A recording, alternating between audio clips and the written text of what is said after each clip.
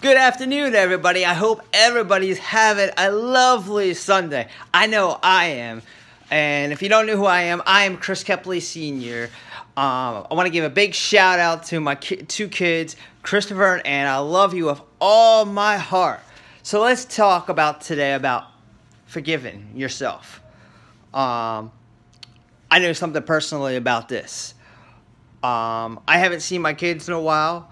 I was holding a lot against myself for this. I know I try the best I can possibly try, and that's all I can do. It took me a while to get over of blaming myself, but all I know is I can do the best I can. So my message today is basically forgive yourself for what has happened in the past. Own up to what you've done, yes, but forgive yourself. Because you have your future. You don't want your past to hinder what you're going to do in the future. So forgive yourself. Forgive yourself every day. Don't just forgive your past every day. If you have a bad day or you did something, forgive yourself. Tomorrow's a new day.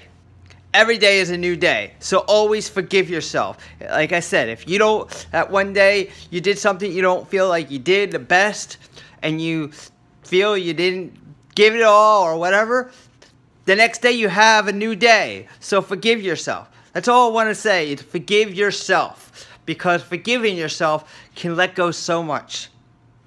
You know what I mean? Like, just forgive it. Don't hold on to anything. Let it go. You know what I mean? Every day, I don't know, if you have to write on a piece of paper and throw it out in the trash and you threw it away, do it.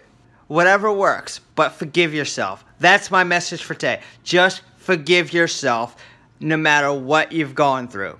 That's all I can say, is forgive yourself.